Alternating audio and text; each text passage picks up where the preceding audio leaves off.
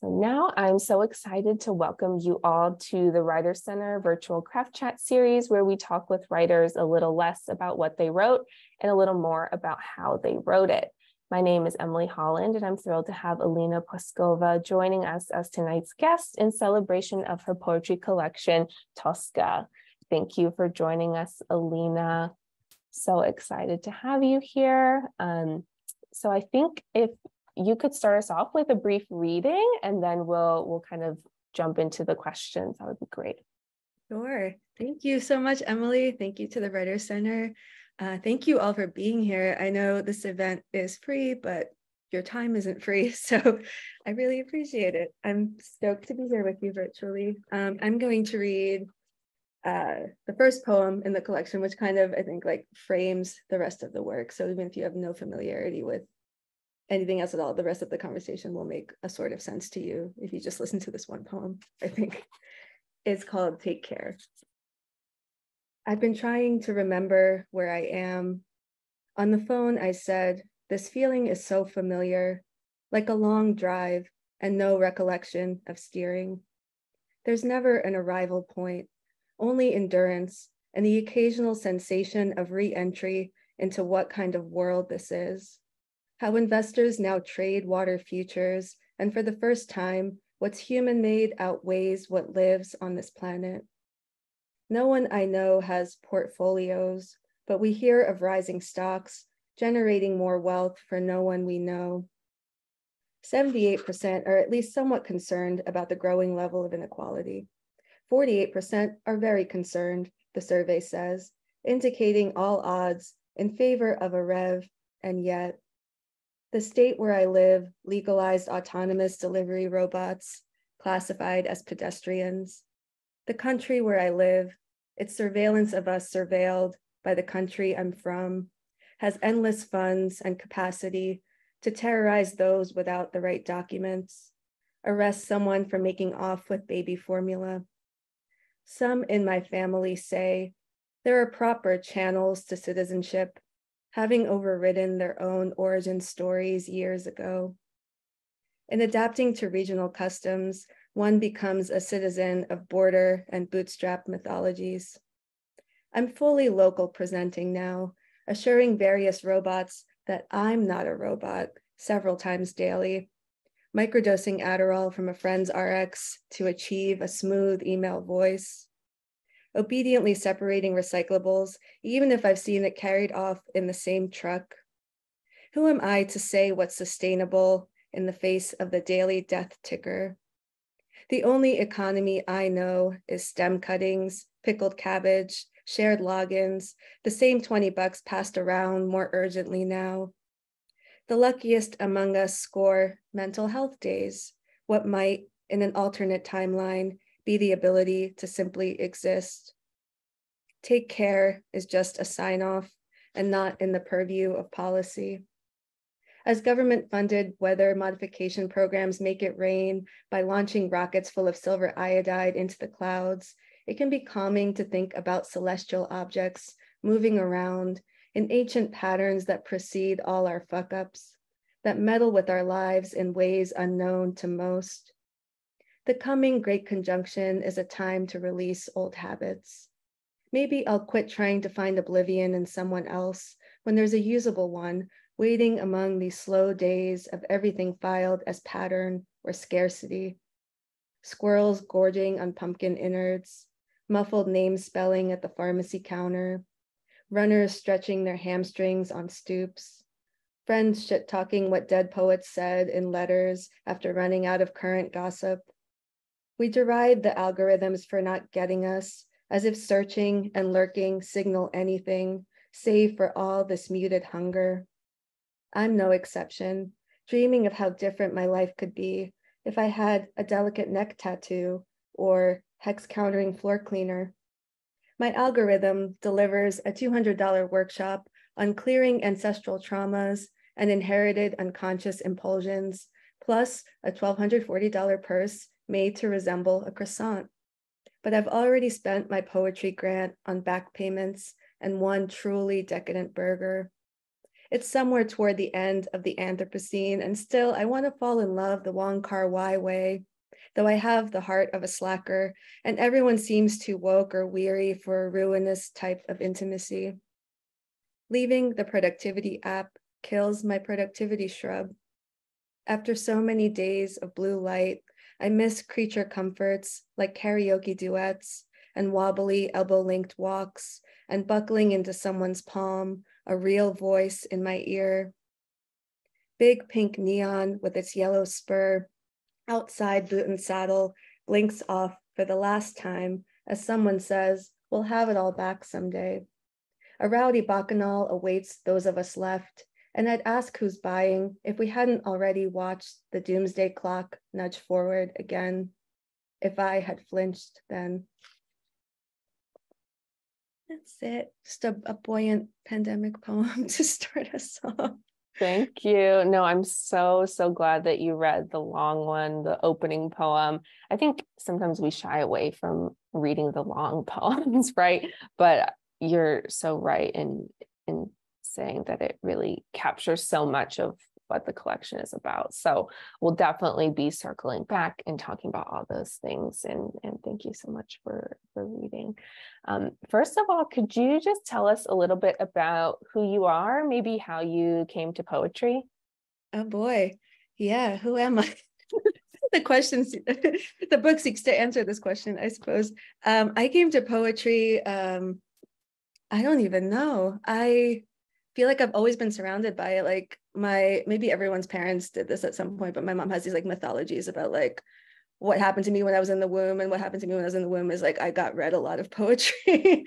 But I also got taken to a Billy Joel concert, and I hate Billy Joel. So like I don't know about like these transmissions being received, but I think the poetry thing stuck. I spent the first few years of my life in Moscow, which I talk about in the book as like a city that just like, I mean, for all the current faults that we can say about Russia and its leader and things, culturally, they've always revered poetry. Like there are statues of poets everywhere. I cannot really think of that being that pervasive in America unless you like, you know, you go to New Jersey, there's probably like a Walt Whitman statue or something, but it was like, it was so ubiquitous the way that like pop music is ubiquitous. It wasn't like a special interest that people had. Like my dad has like maybe a middle school education at best, like grew up in a tiny village in Ukraine, and he can recite poems off the top of his head. It was kind of just like baked into like Soviet schooling. So I think there was a bit of that. And but how I started writing it, I wish I could remember. I think I just always loved like I loved punk music and other music that was kind of emotionally intense and sometimes lyrically also. And I don't have like a musical aptitude. So I guess I thought I would try poetry instead. And that seems to have stuck. Yeah, no, that's wonderful. And yeah, I love that sort of thinking about a culture where poetry is sort of revered as an art form and as something that's important to daily life in a way that we don't really see as much in American culture. Yeah. All right, now we're going to get to the hard question. We get the difficult one right out of the way at the beginning. And some people really like this question, but it is kind of tricky. So what's something that you have not been asked about your work that you've been wanting to talk about? Or what's something that maybe you notice within your poems that hasn't been brought up to you yet? A couple different ways of maybe looking at that. Yeah, I've been really lucky. I've been interviewed a couple times about my work by wonderful people, including you, and really insightful, really perceptive stuff. Often the opposite happens, like I'm asked about things that I didn't really consider, and it gives me insights into my own work. I'm like, this makes me sound way smarter than like I conceived of myself. But something that I've been thinking about, and like maybe this is because I'm me and I co-edit a literary magazine that's like focused on sex, desire, and intimacy, is that like there's a lot of like sex in this book and no one ever wants to talk to me about it, which I think has like probably a lot of reasons, like probably like, you know, depending on the publication, they don't really want to go there, or like maybe there's nothing really to ask beyond the fact that it exists, or maybe like it's something that stands out to me and doesn't stand out to other people, but it's like no one ever mentions it. But I think also like when I was finishing the manuscript, I was in a workshop with someone who was like a full-time sex worker, and she was like, I don't really think these poems are that sexual. I think there's like a lot of like that dissociation with like detachment from the thing, where it's like you're looking at it from like a great distance and sort of trying to understand what's happening, but it's not like erotic. And I was like, that is really perceptive, and like I didn't notice that that was what was happening. So maybe that's something to do with it. But like, yeah, I've never been asked, unless I've like asked for a specific feedback about those parts of it. Yeah, no, that's interesting. I think, it's interesting because we know each other for you posted 5 years now. That's really wild to me, from Barrel House Writer Camp, and we were sort of writing things on similar themes, but we didn't really realize that until I got some work in at Bedfellows, your magazine, and I think it was so great to see the collection come together. And I was like, these are the themes, like these are what I'm obsessed with. And really to see that come through was wonderful. And so maybe I have a question about kind of anchoring those themes in a manuscript and the evolution of those themes. So how did you go from maybe what you were writing those 5 years ago to the manuscript that it is now? And how did you see those themes evolve, where sex evolved, where these themes of maybe time and the immigrant identity, and of course capitalism and all of those things that we've been kind of going through in the more recent years as well. Yeah, I'm wondering about sort of the evolution of that. Yeah, I think I just got like angrier in the last 5 years. It started out as a book, mostly I think about like a sort of ennui around like, oh, I really thought like sexual liberalism, I really thought like being like adventurous and saying yes to everything and like having all of these experiences and like talking about them frankly was like one kind of inroad to like understanding myself and like myself in relation to the world and others and like intimacy. And then hitting these walls of just like, oh, this isn't like, no matter how you approach this as you move through the world, you will not be met with the same kind of like, thing back. Like there's a lot of like boredom, a lot of like dissatisfaction, all of that, which like I hadn't really accounted for in like when I started that adventure. But then also, just like so many things about the world seemed to be getting worse, and it like glitched out.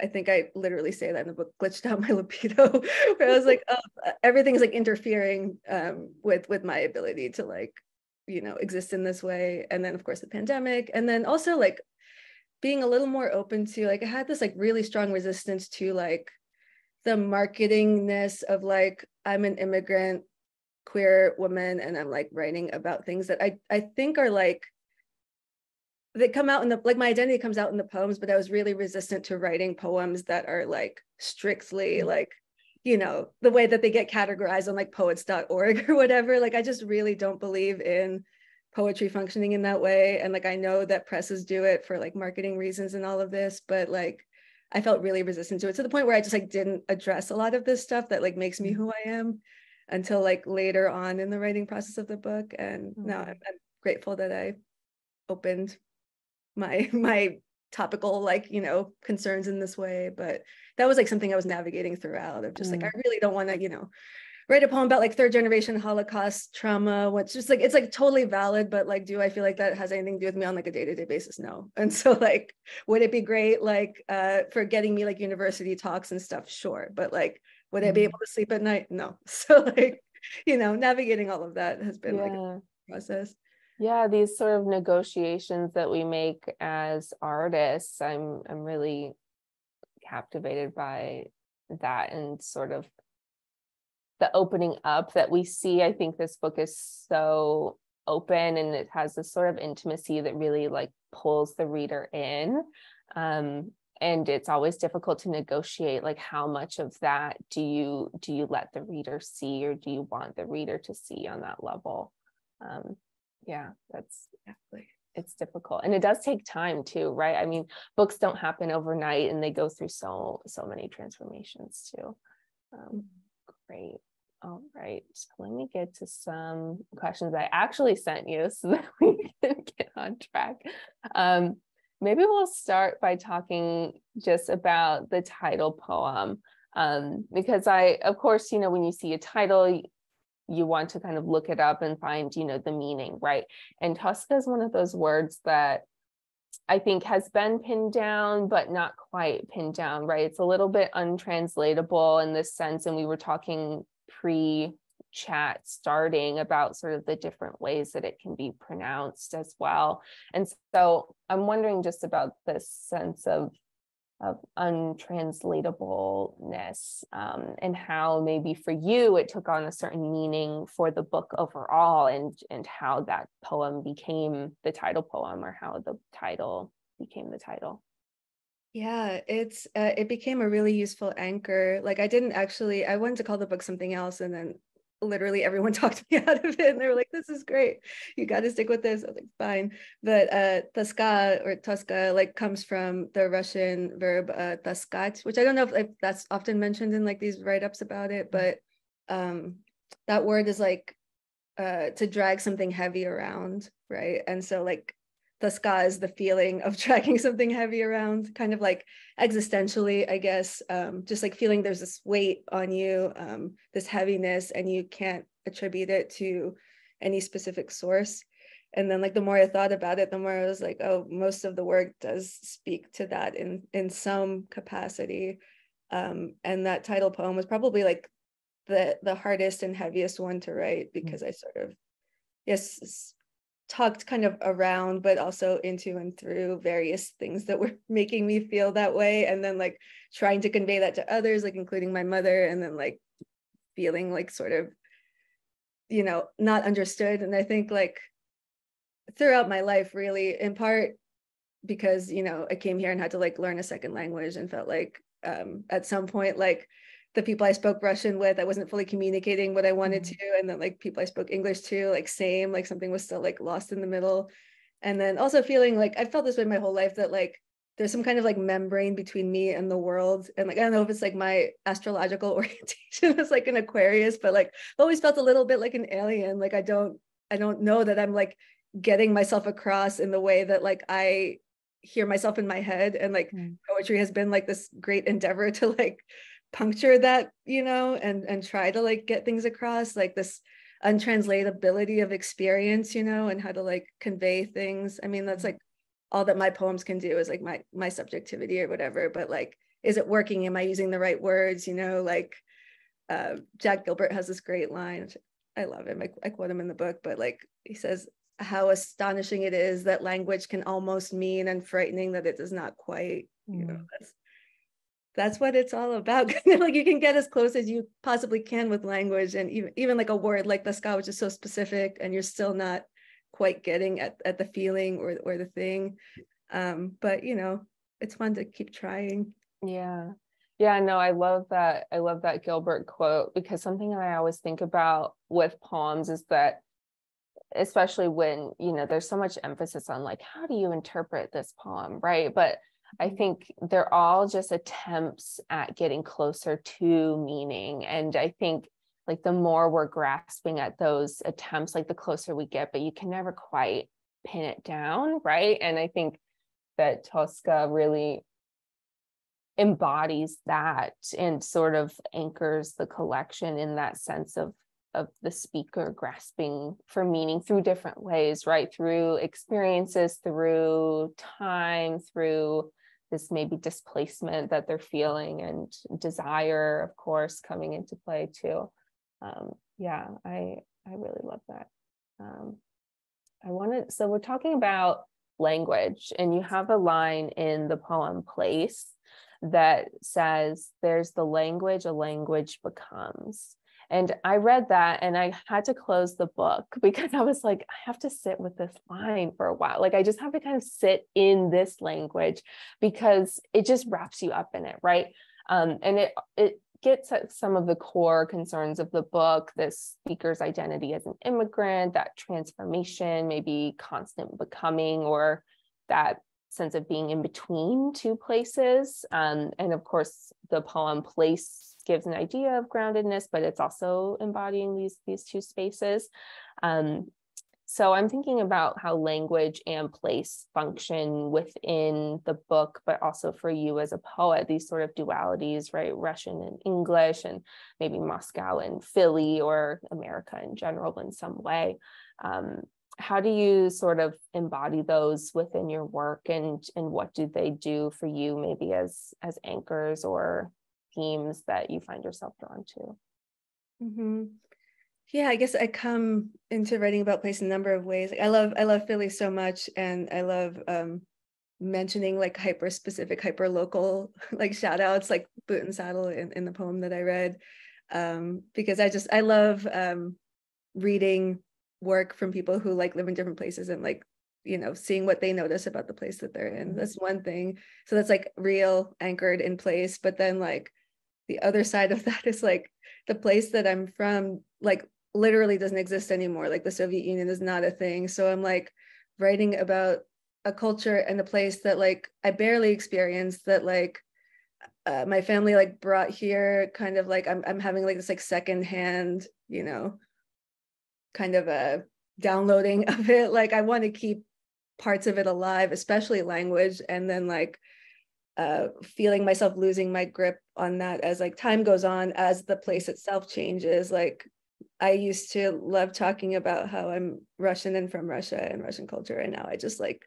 you know, do it at a low mumble because it's not a great time. And like also I don't even know if like, you know, the Russia that I'm from or identify with is I was born in Moscow. Sorry to mention that. You know, like what am I even talking about? Like I'm talking about like something that was like relayed to me that I never got to like experience myself in some cases.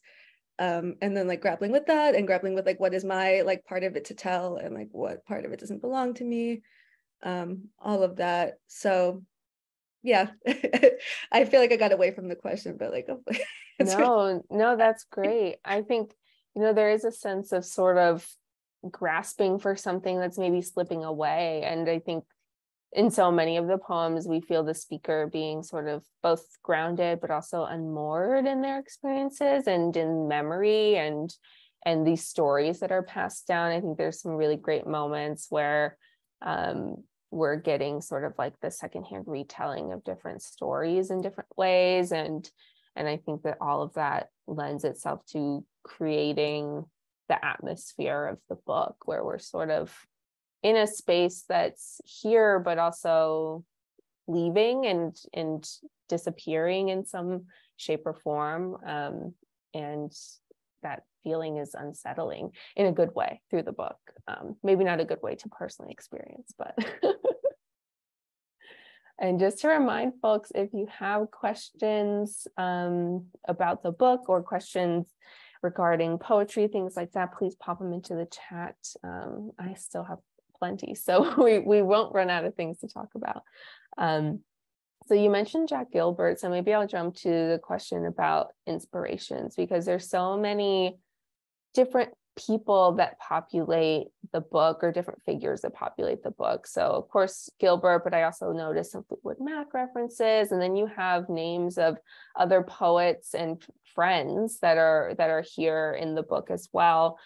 Some names that I recognize, but I'm just wondering what writers you really see yourself in conversation with on the page, and maybe who do you find yourself returning to in some way for inspiration? Mm-hmm.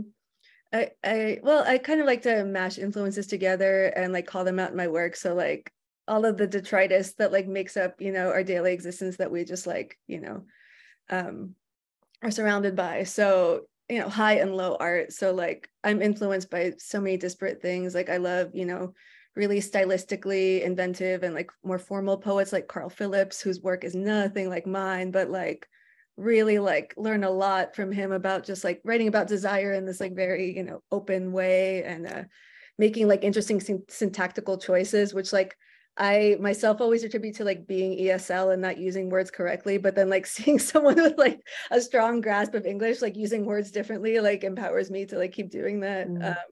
But also like, you know, like I said, love punk music. It's a huge part of like my coming of age, and like a little to some extent my adult life. So like that stuff makes its way in. But like in general, I'm very influenced by like the several generations of New York school poets. So like Frank O'Hara, a huge one, Joe Brainerd, Bernadette Mayer, Ted Berrigan, Eileen Miles. And that was where I really felt, because I was never really drawn to like really traditional kind of like formal, dare I say, like lofty, florid kind of poetry. And like when I read these conversational works that were still like very astute, very like well-crafted, very smart, very interesting, very engaging, but like that treated the things that happen in our quotidian existence as like poem worthy, that was it for me. That was like, I took that and I ran with it. So like, that's where I got like mentioning your friends in poems, that like kind of like all of that is just as valid and like belongs in the poem just as much as like references to like Greek mythology or something. And it's like, you don't actually need to know the person that I'm mentioning to understand like what's going on here. It's actually kind of like a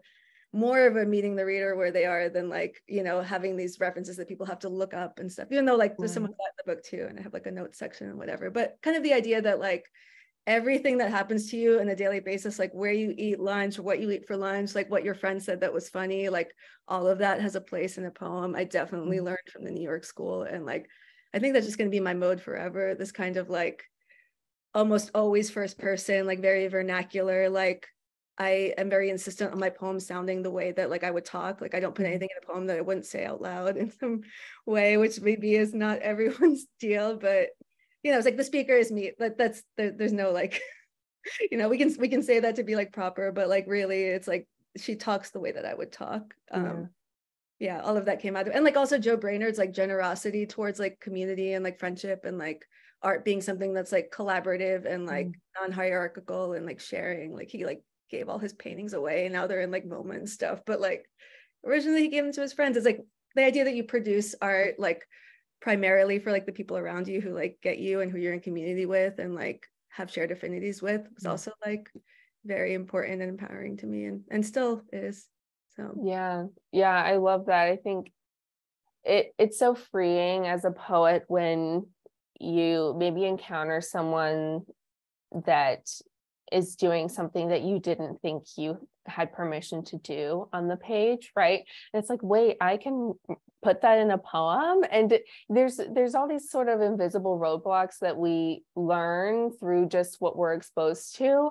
And then something comes in and sort of derails that and really opens up the world. And I think, yeah, you're so right. I mean, Joe Brainerd was one of those poets for me, and Frank O'Hara as well, really early on. I was like, oh, like poetry can be very personal and very like spoken, and it doesn't have to have this sort of decoded ability to it that maybe we're learning in school on some level. And I'm thinking about the way that especially the New York school kind of had that blend between poetry and art in certain ways, the visual art, and how there's other arts that come into play in your work as well, and sort of the lines between the blurring of those lines. I think it's really, really beautiful. I did want to talk about community a little bit.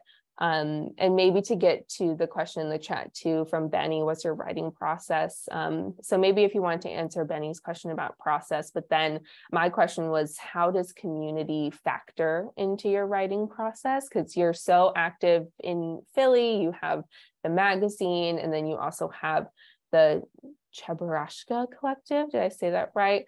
And I just think that I'm always seeing you out and doing things and really supporting the community in different ways. And I know that has some influence and power on your work as well. So yeah, maybe a two-parter about writing process and community.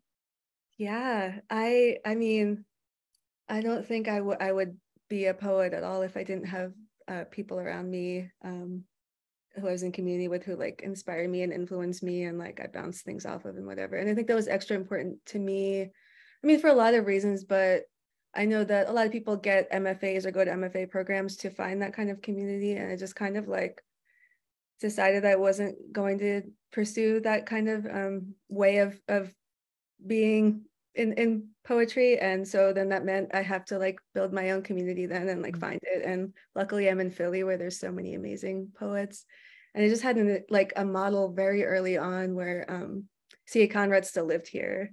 we claim them. They are a Philly poet. I don't care where they live. They're always going to be a Philly poet. But like just seeing this very like, you know, talk about like feeling like you're giving permission to like be a certain way as a poet. I was like, there's this like mystical figure wearing a giant crystal standing up in front of everyone talking in this voice that is very much not like what we call poet voice, you know, and like also being so generous and so like kind and supportive. Yes, to younger poets, and just being like, oh, right, okay, so I can like have mentorships and like sort of like informal kind of like, you know, teachers that aren't like in a classroom or whatever, and still like learn from people and have these like wonderful multi-generational friendships that exist outside of institutions. And that's something I still like, you know, even though like I finished my book, I like did the project or whatever, it's like it doesn't stop being important.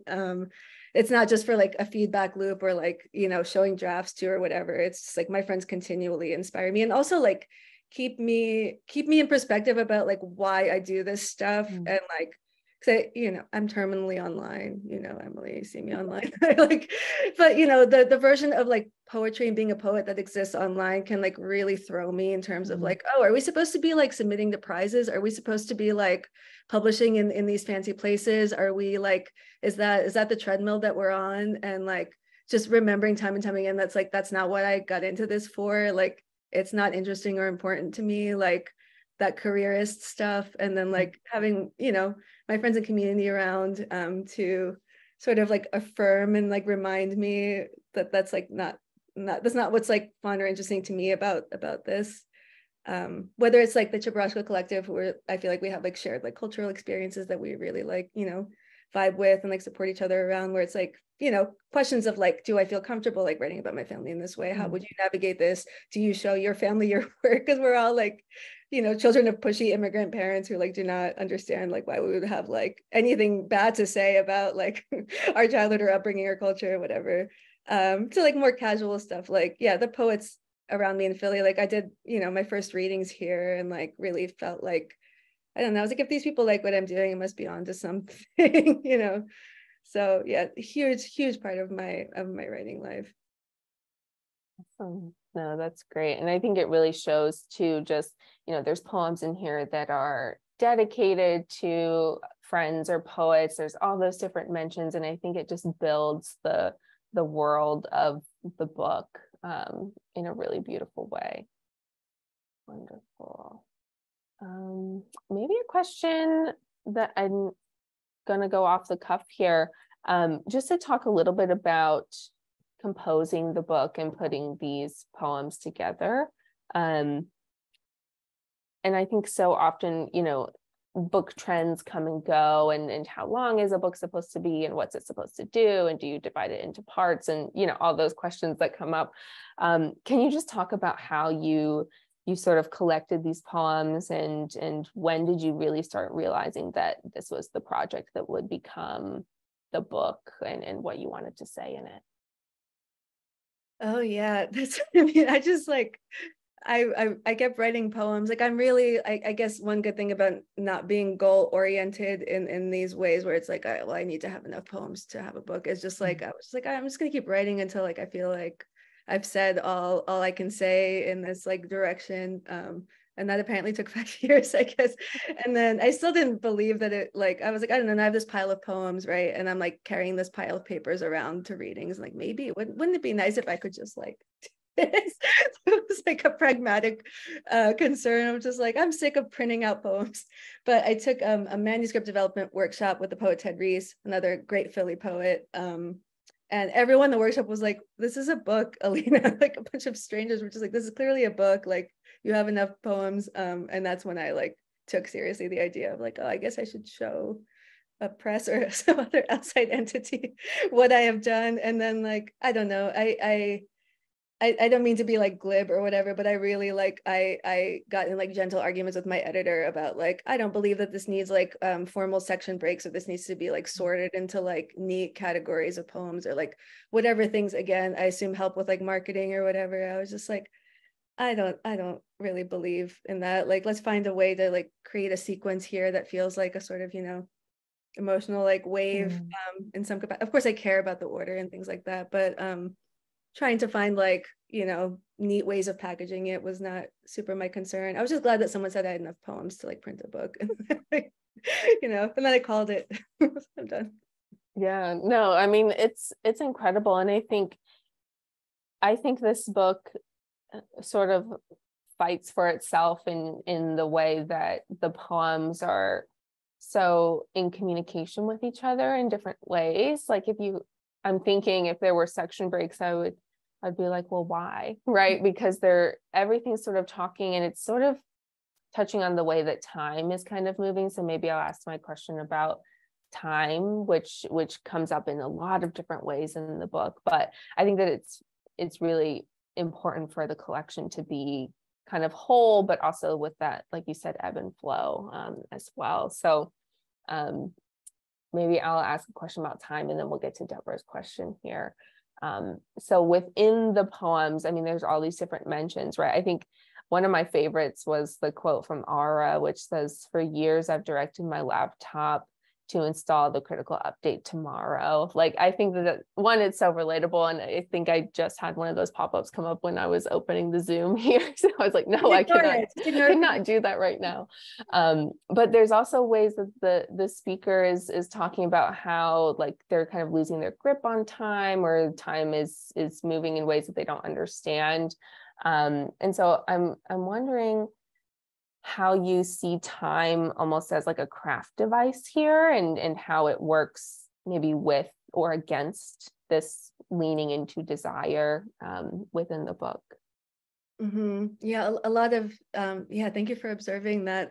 A lot of the book like grapples with time because I have a contentious relationship with it. Like, one, I mean, as you can tell, it's like a little mystical cover. I do have some like woo-woo tendencies where I'm like not super grounded in linear time. I've always felt a little outside of it. I resent the clock. I resent that I have to like, do everything in my life oriented around the system that I had no say in, and I feel that way extra. It's like, partly like my class background and like the way that like I've had to like move through the world is like I've never been able to like really choose what to do with my time for more of a day than not, which is like something I say in the book at some point. And like I feel really resentful of that. I want us all to be able to like to not like whatever the fuck we want with our time. We have to like, we're accountable to each other and whatever, we have to like stay grounded. I understand in some way, but like really feeling like the older I get, the more resentful I am of this, and like the more frustrated I am that I can't find a different way to live. And then also the more like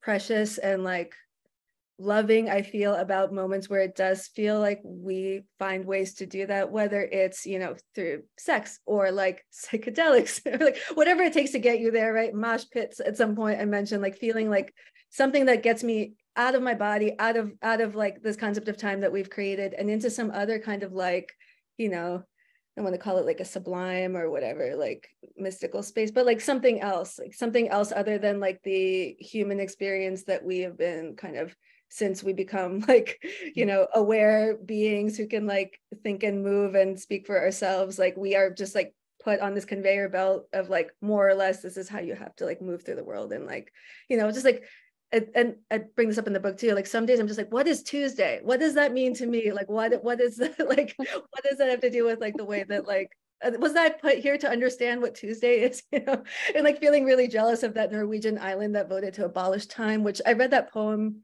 that mentions that at a reading recently. Someone came up to me and they were like, I went to that island and they actually did it. They did abolish time. And I was like, yeah. So like, also like finding where I can, little anecdotes or like mentions of like ways that people have found to like jab back at this and like puncture this. And like, I think that also has to do with like, the way that like, and I don't want to like say all queer people are like one way or another. There's certainly people who like who are queer and uphold like cis hetero, like, really normative structures. But I think maybe like the people that I surround myself with and like our views about like capitalism and like the world and all of this are very much in alignment and like against all of this. And like in those moments, I find like a sort of, I feel most like myself and like most human. And so, yeah, I really, it's me fighting with time constantly throughout the book, being mad at it. Yeah, no, I love that. And I think too, that was something I noticed was there was sort of a sense of freedom in pushing against those expected boundaries, right? Like, okay, you're telling me I have 24 hours in a day, but what is that, you know? And I think there is a certain sense of, I mean, I don't love like verbing the noun, but like queering the time and the sense of it in the book, where maybe that identity comes through in a way that doesn't have to be like, here's my poem that's telling you I'm queer, right? And so I think it's just in the craft and in the fabric in a certain way. And also I think it's great that you're talking about pushing up against this, and maybe Deborah's question connects a little bit to this idea too, where her question in the chat is, do you wish you had no need for a day job, or do you value that form of engagement with others outside of poetry work? Which really makes me think of the opening of Route 1, right? Where you say, when you ask what I do if I woke up tomorrow and didn't have to worry over money, I tell you the truth, right? So I think Deborah's question is sort of being worked around in the book. So maybe if you could touch on that, and then maybe we'll talk about capitalism a little bit with that. Yes, Deborah, yes, that's all I want. If anyone here is super rich and wants to be my patron, I would love that. I promise I would use my time well, but I have never, like, when I say I have the heart of a slacker in the book, like I have like a good work ethic or whatever. Like I like to keep busy. I like to, like, you know, finish what I start, whatever, but I've never in my earthly life believed in the concept of a career. Like, it's just not, I just want to exist. I feel like that's what we were put here to do. And some people like get lucky and the thing that they do for money is aligned with like how they want to exist in the world. I don't think that's true for, not to like, I feel like I'm being a bummer, but it's like, most people don't have that. It's a luxury, right? It's an actual luxury to have that choice, or you hustle so hard, and maybe find another way to do it. And I just really resent that too, that like, if you're born on third base, you don't have to do that, right? And then like the rest of us, it's like grit, and maybe you'll get somewhere. And I like, you know, grew up hearing that as like a child of immigrants. Of course, it's like anytime I complained about my job, like, so my dad was a cab driver until he retired, right? And my mom, when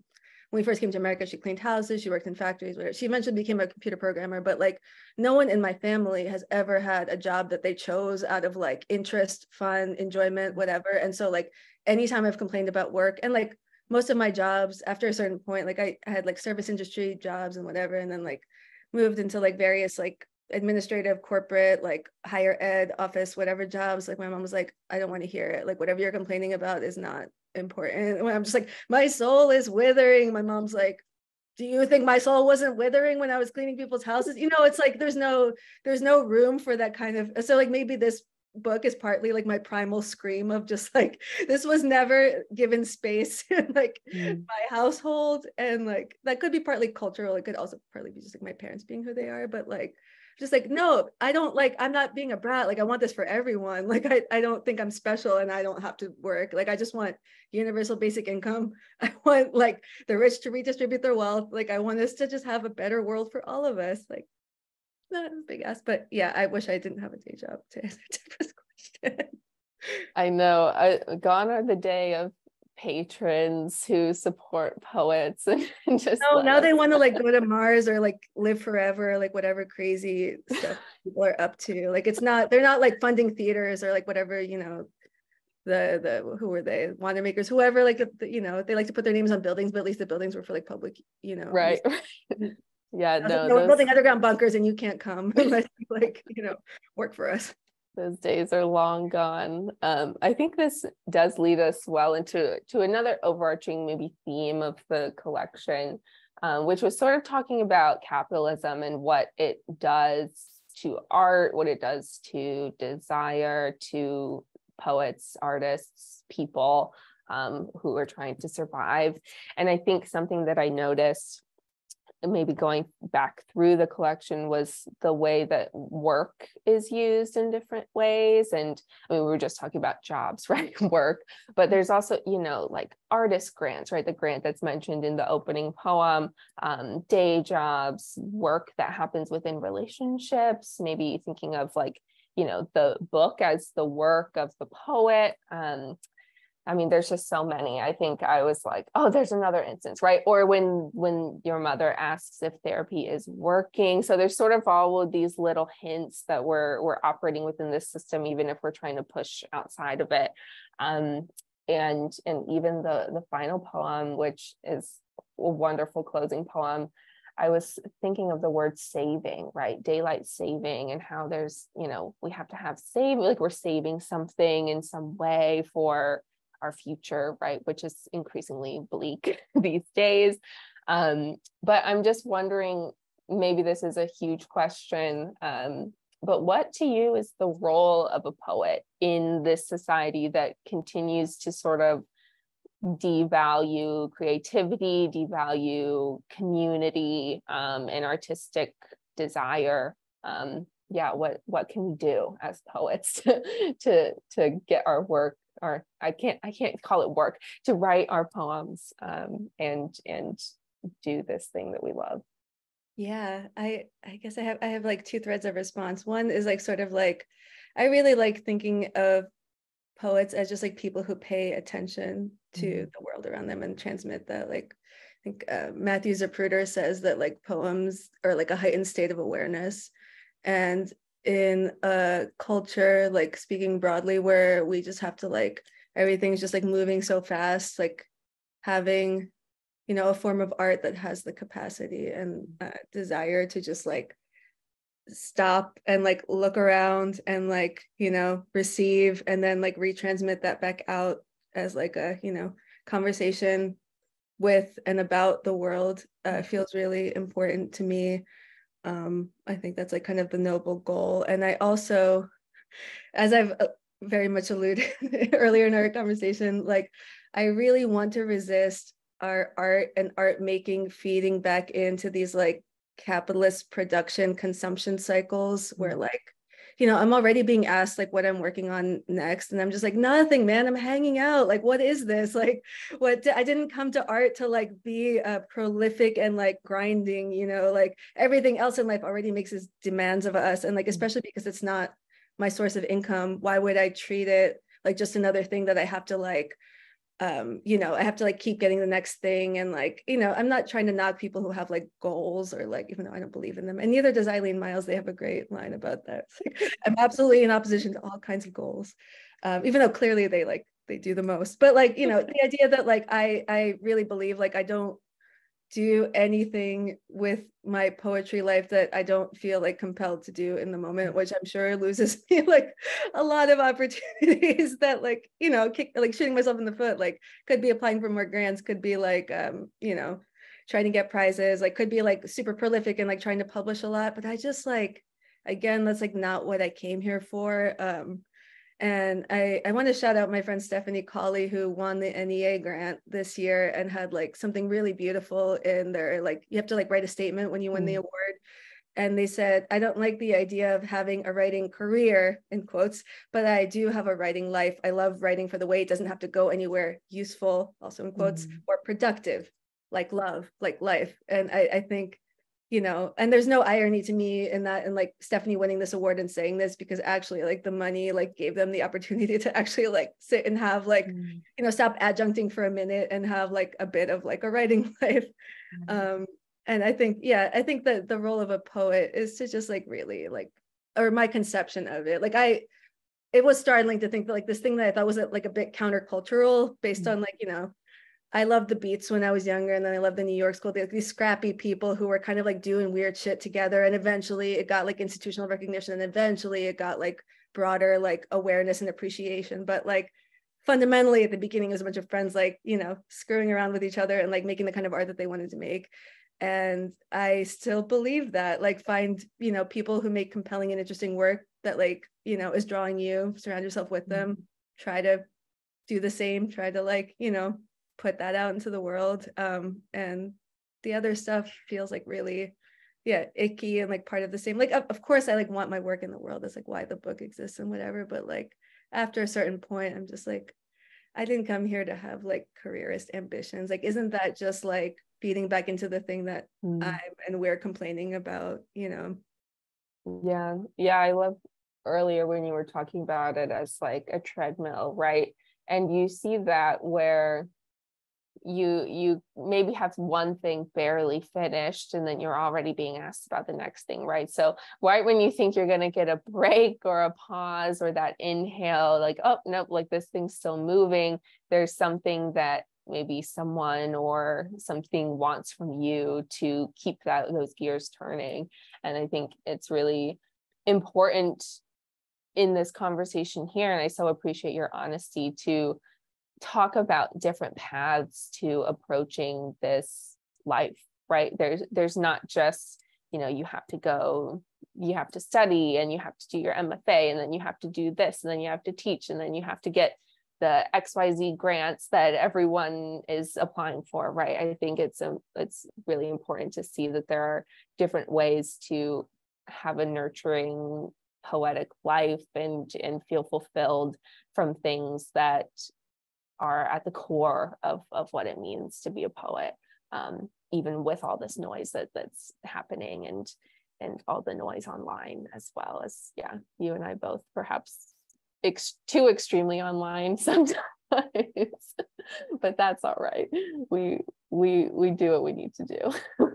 And that's a form of community too. I should say, like I've met so many great writers and like been exposed to so many different kinds of work, when it's like, all of that feels very much to me like, just because I didn't get an MFA doesn't mean I don't care about like reading widely or like, seeing what's going on. And that feels like a more egalitarian way of like coming across things where like there's not really a canon of which to speak on the feed, it's kind of just like things coming across the transom. And then like, I don't know, I get exposed to a lot of great stuff that way. And I've met a lot of great people. And actually, like when I was planning my tour, like, thank goodness I had some kind of like broader community to like call upon, because, small presses do what they can, but like no one was going to plan the whole tour for me. So it was like, who do I know in these cities? All right, these people who live inside the computer who I've been like talking to for years, it's like, it's good to have all of these like, yeah, it's like they're real, there's someone on the other end, right? And yeah, I think that it's so important to be able to have those networks of support too.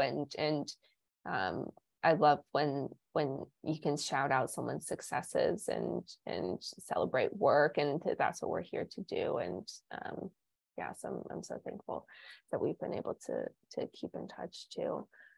We have a couple more minutes, so if anyone has another question in the chat, I'll ask one and then we can always loop back. But I'm wondering, Alina, how do you keep in touch with your creative practice? Like, what brings you joy on a day-to-day basis, and how do you maybe shut out all of these other pressures, these things that are pulling us in different directions? I mean, yeah, just because I'm kind of a anti like rigor and careerism in these ways that I feel like don't serve my work. Like I've never been a person who's like, I'm gonna like accomplish this. I'm gonna like write a certain amount of words, or a certain amount of poems or whatever. Like just because I disavow that doesn't mean I don't know. I view kind of like daily existence as like I'm gathering poem stuff all of the time. Like, Jack Spicer says poets are radios that are just like tuning into different frequencies. So like what keeps me sort of feeling like I have any semblance of a creative practice is like, I just go on super long walks and try to like notice what's going on around me. As like simple as that sounds, going to a lot of readings, or as many as I can, reading a lot, live music, museums, art, all of this. Like, I feel like it's all percolating and ending up somewhere. And I think someone asked about my process earlier and I didn't super answer, but like that is pretty much my process. Is like more and more it's in my notes app, because I'm like a millennial, elder millennial, but still a millennial, where like it's often easiest. Like I write a line in my phone. Poems don't often come to me like fully formed, like an epiphany, but eventually I gather enough material that I start to see how things echo each other, or like are in conversation with each other, or linked together, or like clearly I'm thinking about something a lot, even if I'm like coming to it in different ways. Like I think I'm looking at a bird, but what I'm actually like thinking about is like my mother or something, like, like things like there are resonances. And it's never worked for me any other way. Like, I don't know, some like I start thinking in like poem thoughts at a certain point, but really it's just like being in the world, trying to be attuned, trying to resist sort of letting the drudgery of daily life overtake your brain to the point where you can't hear yourself in that way, where it's just like, oh, I have to like schedule this appointment, I have to pay this bill, I have to like cook this food or whatever. And then like living like that gets me so away from like that, you know, poetry, material and matter being able to enter. But like, you know, we have to do what we have to do, but really trying to keep those receptors as open as I can, even if it means like spacing out in the middle of the workday, time theft, you know. Wonderful. All right, so maybe I'll ask our final question, which is, do you have any sort of craft advice? And maybe craft can be in quotes. It doesn't have to necessarily be in particular to a specific, I don't know, type of poem, but anything that you could say to a writer just starting out, just starting to explore poetry or find their voice in some way.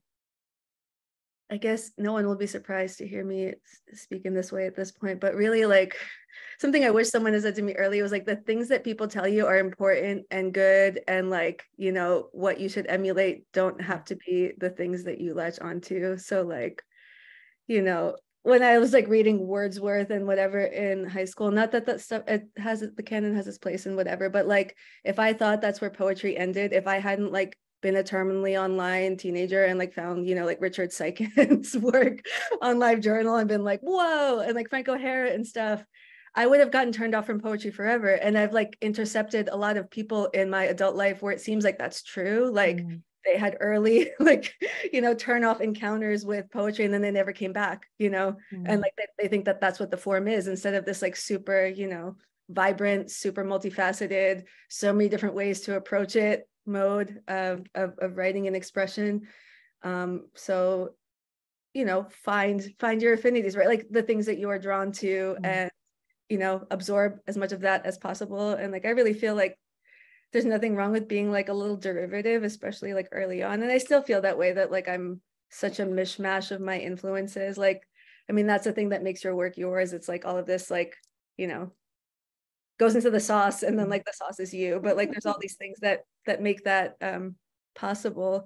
So, you know, read widely, ignore the canon, only trust your teachers if you like, you know, feel like they see the world in the same way you do, I guess, and are not like, you know, hung up on like what they think is important. I think that's all the craft advice you need, you know, find what you like and then like try to do that in your own way, is as simple as that sounds. And of course, there's like lots of other craft stuff you can do that involves like, you know, exercises and like formal constraints and all of that is cool and fun. And you can definitely do that with the people whose work that you like. They probably teach workshops, you know, unless they're dead. And then you can like have a seance and commune with them that way. Yeah, no, I love that. I love, you know, that thinking of poetry is a conversation, right? Every poet is in conversation with, you know, the ones that you're kind of soaking up, but also the poets that maybe are coming after us that we don't know. So I think, yeah, finding those anchor points for you and letting your voice shine is wonderful. And I think that's a perfect place for us to end. This is the worst part of the night, is having to end the chat, because I feel like we could be talking for hours. But thank you so much, Alina, for your time tonight. Thank you to everyone in the viewing audience. Thank you for your questions as well. Once again, please find and purchase a copy of Toska so that you can read all of these amazing poems. And again, thank you, Alina, for being so open and honest and diving deep into these questions with me. It's been so nourishing. Thank you, spasiba. I just also want to say thank you in Russian. I felt really warm. Thank you all so much. This was lovely. Thank you, Emily. This was such a wonderful conversation. So great to see you again. And thank you all for coming, spending your Thursday evening with some poetry. So we will see you next time for the next craft chat. But thank you so much, Alina. I'm so glad that we were able to do this. And congratulations on the book. I mean, it is so wonderful, and I know I'll be returning to it in many different ways, so I can't wait. Thank you so much.